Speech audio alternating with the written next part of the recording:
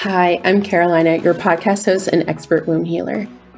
Over the past 5 years, I've served over 500 women to remove physical blockages in their bodies. We achieve this with Reiki. I believe healing doesn't have to be done alone, nor should it be. You will hear stories of healing, methods to heal with, and guest speakers covering taboo topics you won't hear anywhere else. Let's continue this journey of womb healing together. Welcome back, friends. I'm Carolina, your Reiki master and womb healer and your podcast host. Today, we are diving into a topic that is much needed and not talked about enough. The top 3 things you need to know about endometriosis with Dr. L.J. Johnson. Dr. L.J., thank you so much for being here. And I am so excited to dive in with all of this information that you have. And it's so important to talk about because so many women that I talk to on TikTok lives and in my containers have endometriosis or PCOS, and they just don't get the right answers, or they suffer too long in pain, not knowing how to even live more comfortably or how to counteract this disease. But before we get into the topics, can you tell the world, where are you at? What do you exactly do, and why do you do it? Absolutely. Thank you. I want to just congratulate you on getting this episode and getting the information out there. I am Dr. L.J. Johnson here in Scottsdale, Arizona, and this is why I do what I do. It took me 16 years to be properly diagnosed with endometriosis. That was 16 years of thinking I was crazy, being told I was crazy, having a body that I hated, saying I hate myself, I hate my doctors. I was hating on everybody, honey. I was suffering. So that is why I do what I do, because I got the diagnosis. I was able to heal myself naturally, and I couldn't go back to my private practice singing the same old stuff, right? Because it wasn't working for me. So then it was really just my goal to educate, empower, and motivate other women that you can have an amazing life despite your diagnosis. It's so powerful. I can't tell you how many women I have talked to just that have endometriosis, and like they want to conceive and you just want to live without pain, or there's so much fear and dread around this diagnosis. So people need to know what endometriosis actually is. Can you explain what it is? Absolutely. There's so many misconceptions out there. So I want you to take whatever you've heard before and just kind of sit it on the back burner, because this is going to be life-changing for you. Endometriosis is uterine-like tissue found outside of the uterus. I'm going to say that one more time. Uterine-like tissue found outside of the uterus. It is not a reproductive disorder. It is not a rogue period. You're not crazy. All your symptoms are real. It is chronic systemic inflammation throughout the entire body. So that entire body is on fire. It is a small fire that is burning 24/7. It is hormonally driven. Those lesions outside of your uterus do create their own hormones. So their own hormones that they bring to the table, like estrogen and progesterone.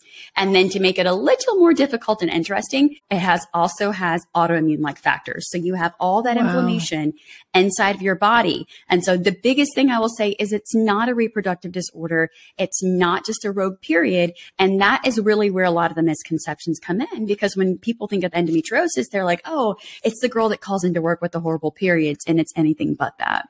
You mentioned misconceptions. And when we talked prior, there was 3 that stuck out, and it was birth control, hysterectomy will possibly cure this, and then pregnancy, you can't get pregnant. So Can you discuss those 3 in depth?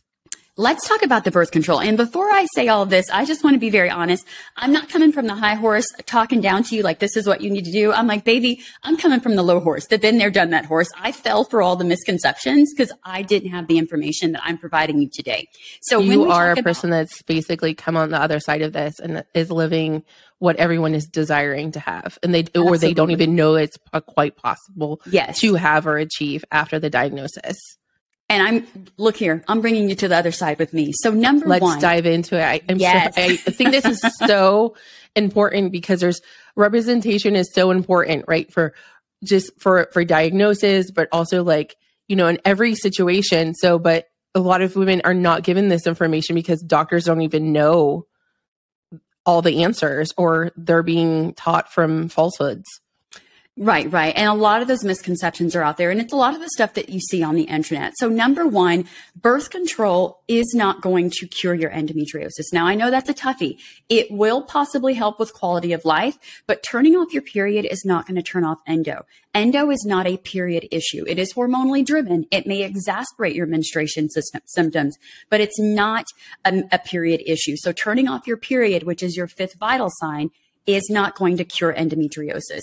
And so that is one of the biggest misconceptions, because when you say something about period pain or painful sex, doctors are like, I got you, girl. I got you. Let's get the birth control. But here's the thing. Turning off your period is not going to turn off endo. I've been there, done that. Like I said, I'm coming from the low, been there, done that horse. I got on the birth control. It just made me super sassy, honey. I already got a lot of attitude. So that birth control was not working for my mental health. It was a little too much. Dr. Johnson couldn't even handle herself. So it's a Band-Aid.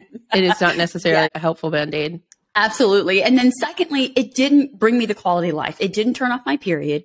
It didn't turn off endo. I was still cramping. I was still bleeding. I was still bloating. I was still missing work. Like, it didn't do a whole lot for me. Now, once again, not demonizing it, but you need to realize that bringing in hormones, bringing in synthetics is not necessarily going to cure your endometriosis. Number two, the other misconception is, let's have a hysterectomy. You know what? If there's issues, let's just turn off your period. We'll turn it off. We'll keep you going. We'll yank out all your lady parts. Here's the thing. Endometriosis is not inside of your uterus. It is outside of your uterus. So removing all of those tissues, removing everything in the background is not necessarily going to turn off your endometriosis. It can help with quality of life if you're having what I call those murder scene periods, or you're just like, I just want everything taken out. But please realize those lesions are outside of your uterus. They're outside of your ovaries. They can be on the bowels. They can be on the bladder. They could be inside of your lungs. So just realize that removing all your female parts is not going to turn off endometriosis. So and then go ahead. You mentioned that it's uterine-like lining outside of the uterus. Correct. So you're saying that even in the bowels and the lungs, even if you got a hysterectomy, it doesn't mean it could prevent that uterine-like lining appearing in other parts of your body. Correct. Right. So just moving those out. And so once again, it's moving that misconception of, oh, it's just a reproductive issue. Let's yank out all the reproductive parts. That's not really how it goes. And then number three is, if you have endometriosis, you're just going to be infertile. If you can't have kids, don't even try. Take that off the dreams list. That is not necessarily true. I personally have two children, ages 20 and 23, had zero fertility issues, no fertility journey here. However, it can make it more challenging for people to conceive. It can make it more challenging for you to get pregnant. So think of it this way. Endometriosis is a small fire that is burning every single day within your body. Now, there are things that you're going to do that are going to make that fire get smaller. There are things you're going to do that are going to turn that into a bonfire. Now, that fire burning, right, is one thing, but your body is in fight or flight. If you're always dealing with chronic inflammation, you're dealing with nutrient deficiencies, you're bleeding, you're cramping, you're not able to do the things you need to do. If your body's dealing with that all day, think about it. How are you going to be able to, get pregnant, keep a womb that is strong, and do all these things? So what I say when you're talking about fertility and endometriosis, number one, you need to keep an open mind and an open heart and know that your journey may not look like everyone else's. It's super powerful. You have to remember is you've got to do a lot of detoxification, because baby is going to be shopping from mom's stores. And if your hormones are imbalanced, if you're not pooping 2-3 times a day, if you have all these other issues, you really need to calm all those down so that you have a strong foundation to build and have a pregnancy that's successful. That's super powerful. So what do we do to fix this? What do we do to heal this? So the key word that you have always used is heal. So what are some tools that we need to have or know about and you touched upon them already, but so we're talking about nutrition, emotional traumas, and detox. So what does the nutrition side look like? So let's start with nutrition. That was one of the biggest things. And I know people hear nutrition, they're like, oh God, here she comes with the endo diet. Pump the brakes. There is no cookie cutter endo diet. There's no diet you're going to find on my website or any endometriosis website, on anyone that tells you these foods are going to heal and kill and cure. They are different for everyone. The biggest thing I will say when it comes to nutrition is find out what your triggers are. The foods that inflame my body could be perfect for you, yet they could be kryptonite for you. I had to really work on my gut health. And it was more than just sprinkling on a probiotic. I had to remove gluten. I had to remove dairy. Now, what I will say is in the beginning, I had to be really strict about it. I couldn't let an ounce of dairy, an ounce of gluten. Baby, I could look at gluten and gain 10 pounds. Like, it's okay, but you have to put in the work. So number one, identify the triggers, identify those things that cause inflammation. If it's the red wine, if it's the Taco Bell, if it's that vegan protein shake that you think is healthy, but you're like, I'm vegan, but somehow when I drink it, I get really bloated and gassy. Figure out what is going as far as your triggers. Now, the other thing is detoxification, which is huge.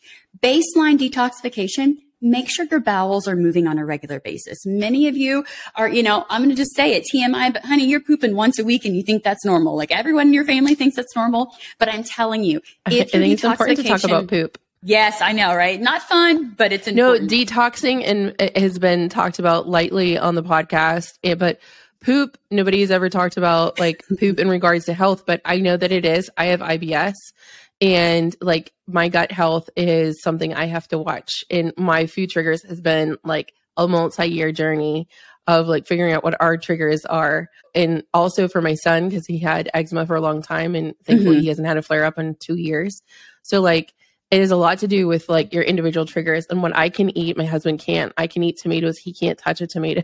Right. And you have to find what works for your body. And so when you're talking about detoxification, make sure you're hydrating your body. Make sure you're getting in plenty of water. Make sure your bowels are moving, bringing in fiber. Those would be the biggest tips. And when I say fiber, I'm not talking Metamucil. I'm not talking about Miralax or Benefiber or any of those. I'm talking about whole foods that are going to come in and really help you. But here's the deal. When you're managing endometriosis and other chronic illnesses or even IBS, IBD, you're going to need more than that. You're going to need to probably do some stool testing to really dive in. I mean, let's be honest. If you're listening to this podcast, you want to be in the driver's seat of your health, but we got to start doing some testing rather than guessing. And then the biggest thing that we did talk about is the traumas.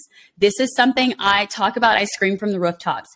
For me personally, I felt like I wasn't holding a lot of trauma. I'm like, I'm a therapist, honey. I've been there, done that. I have worked through all the issues. But here's the thing, especially for females and women, we have to understand, yes, we have our heart, that broken heart, that relationship, that promotion we didn't get, that person that did us wrong 5 years ago. Holding all that unforgiveness is one thing, but that unforgiveness is also being held in our womb. That is your second heart. And so for me personally, I had to let go a lot of trauma. That's a quote. Your womb is your second heart. That's a quote. That needs to be in a cup and a shirt. Yes, your womb is your second heart. And so when you're dealing with those womb wellness issues, the hormonal imbalances, there's a lot of trauma work that needs to be done. I think it's one thing to go into Instagram and be like, oh, I'm a badass. I'm this, that, and the other, and nothing's going to hold me down. That's all fine and great, right? Until the rubber meets the road and something that someone said 2 years ago about you can't do this, you'll never be this, that, and the other, and you're still holding on to that. And so many times my patients, yes, we talk about the nutrition and the fitness and all of those practical things, but we really have to talk about the emotional and the spiritual component as well, because a lot of those traumas really are being held in your body. Your body is protecting it. I will just use this as an example. I just got off a call with someone and she's like, I'm doing everything. I'm not losing the weight. I'm not losing the weight. And I'm like, well, here's the thing, right? I feel like you're doing a lot of the practical stuff, but are we letting go of some of those traumas? When your body is holding weight, when your body is holding pain, it's trying to encapsulate it and wrap it, right? It's holding it in. So once again, when you feel like you're doing all of this stuff and nothing is working, as woo-woo and, whatever it may sound, it really is time to kind of let go of the traumas, because that was a huge turning point in my journey. And that's why we have Reiki as this one modality. Reiki is not necessarily the only way that you can heal your womb. I think you can heal your womb in so many different ways, but healing your womb is so important because it's going to return emotional safety. So if you're being triggered, you're in that fight or flight and you can't get out. That's survival mode. That's not healing mode. You can heal feeling unsafe, but it's going to take you 10 times, 100 times longer, and it's going to be much more difficult. But if we can move you to feeling safe, we can allow your body to relax a little bit, and then your tissues relax, and then the trauma can be released so much faster. Absolutely. So Dr. LJ, can you tell us a little bit more about, you said a client. So what is it that you do? What kind of practice do you have? What is it that you offer the world? So my thing is endometriosis. I really and truly want to empower anyone that has endometriosis or any type of hormonal imbalance. I love women's health. specifically because of my own journey, but my goal is to empower, educate, and motivate you to get in the driver's seat of your health, right? The driver's seat of your health is being able to show up and be that mom, being able to show up in your business, being able to live a life where you're not stuck on Mattress Island and not able to enjoy your world. So it really is encompassing everything as a holistic practitioner. You know, I've got lots of different resources and things that will link for my podcast and my Instagram, but the biggest thing I do is the one-on-one coaching. And so I've got a couple different packages where, like I said, it's time for the testing rather than the guessing, like what's going on with your body and getting to the root of the problem. The biggest thing in my practice personally is really looking at the metabolic chaos, looking at like what's really going on at the core rather than chasing the weight gain, rather than chasing the hormonal acne. So I like to look at all the different systems in, you know, a cohesive nature so that you can find that quality of life, figuring out your nutrition, your supplement, your lifestyle changes, getting out of that trauma loop, right? Dealing with some of that trauma. Those are all some of the things. Like I said, sometimes it's not the sexiest, not the fun stuff, but it is the stuff that makes the most impact. I have a couple questions about endometriosis that I've just never been able to find the answers to. Is endometriosis like something that can go into remission? Is that the right term? Or could you say, I'm cured of this? Absolutely. I will say my endometriosis and my patients that are no longer, it's in remission. Right? I'm pain-free. I don't have painful periods. I don't have painful sex. I don't have the crazy bloating where I'm looking 9 months pregnant. Like all of those things I had before, I can truly say, and I do feel it's an honest thing that we can say, that we have put our endometriosis into remission. There is technically no cure. Now, I think it also depends on where your faith is at, right? I feel like I'm cured. I'm good to go. I don't have any issues. But I mean, I would never technically tell someone I can cure your endo. But honey, what I can do is put you in the driver's seat to where endometriosis is not defining every single moment and movement in your world. And so we talked a little bit about women who think or have been told you have endometriosis, you'll never be able to have a baby.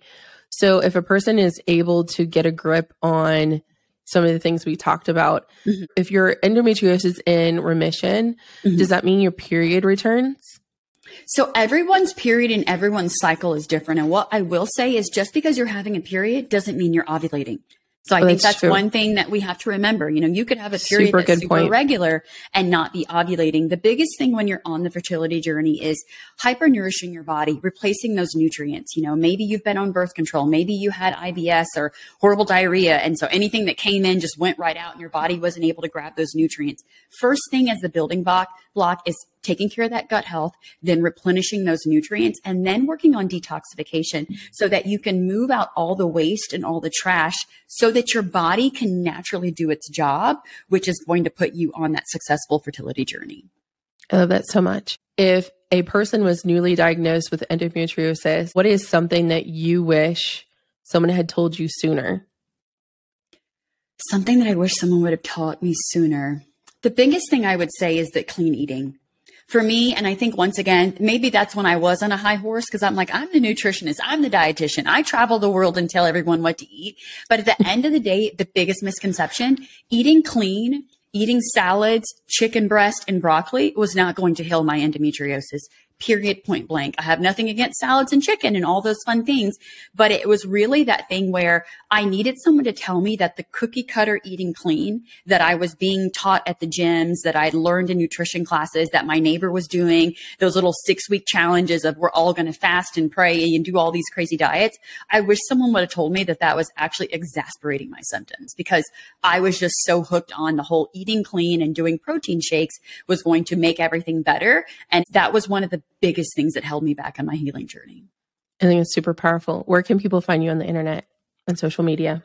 ljspowerhouse.org. I've got my blog there. I also have my podcast, which is the Holistic Endo Expert Podcast. And I spend a lot of time on Instagram and lots of freebies on there. I mean, if you're also listening to this and you have endometriosis, definitely go to my Instagram. But then maybe you're like, all right, LJ, I already know I got endo. What else can you do for me? Go over. We'll give you the link as well. I have a freebie that is called Making Your Period Your Superpower. And it talks about cycle syncing and ways that you can really optimize your cycle rather than being like, oh my gosh, here it comes. I'm going to be out of commission. We got to remove that. Baby, it's time to show up and show out in 2023. So I'd say show up and show out. Love it. Yes. Grab that freebie. LJ, you're probably one of my favorite guests I've ever had on the podcast. So thank you so much. Your energy is infectious and I hope you have the best day. Thank you. It was an honor to connect and serve you this week. If you are a spiritually curious person wanting to conceive and heal blockages in your fertility, click the link in the episode description to learn more about the Fertility Foundation Collective. Until next time, my friend, know you are loved.